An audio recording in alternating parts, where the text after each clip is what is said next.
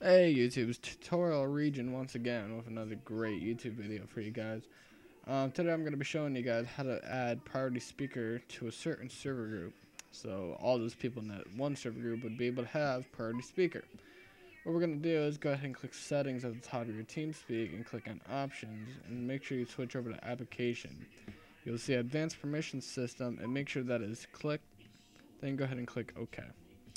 Next thing we're going to do is right click on an account and go ahead and click on client permissions. Then go ahead and click on the server group tag.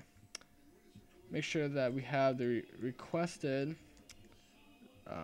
server group that we're going to be making only everybody in there have priority speaker, and go ahead and type in under the filter priority. You'll see on the client, a client is priority speaker, and go ahead and double click on it. You'll see the value to be checked and you'll see the priority speaker icon over here.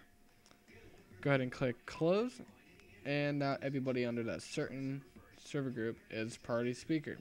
Thank you for watching, and make sure you guys continue to watch my YouTube videos. Thank you guys.